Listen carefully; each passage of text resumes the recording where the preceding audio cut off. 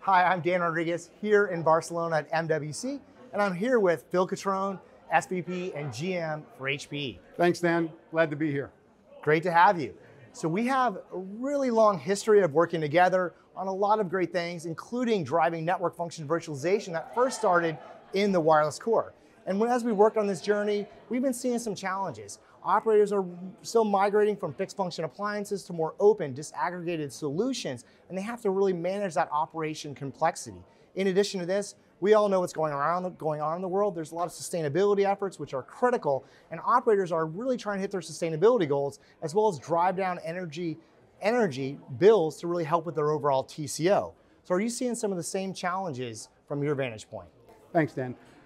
We are, and I think we have to step back a little bit and think about what happened just years ago when we started thinking about network function virtualization.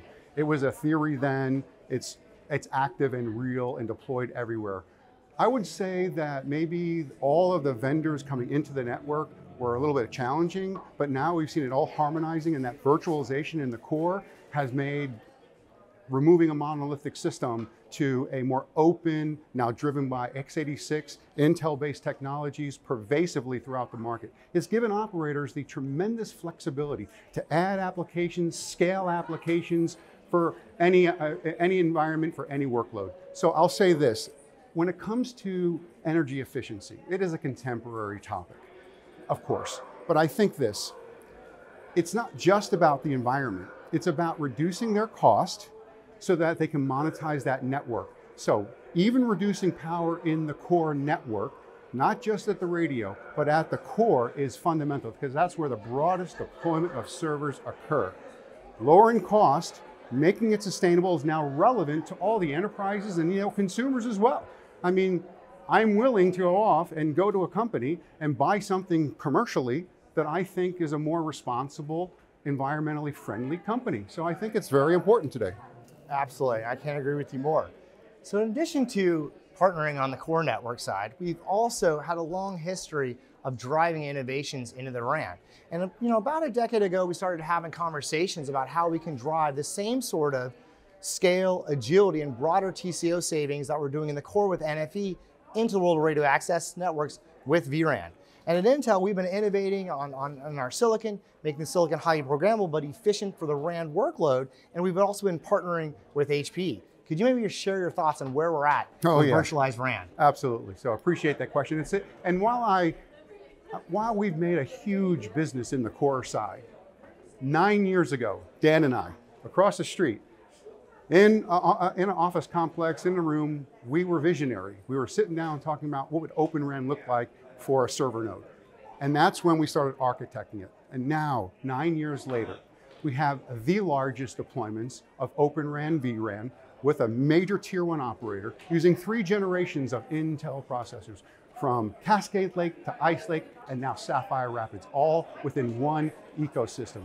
That was visionary. We architected the first server together, and now we're on multiple generations afterwards. And now we just have the pleasure to announce that we won TELUS together with Intel, and this is a really important one because TELUS will be the first operator to use the full value of Sapphire Rapids EE with vRAN Boost. So we're excited about that too, and that's a great win together.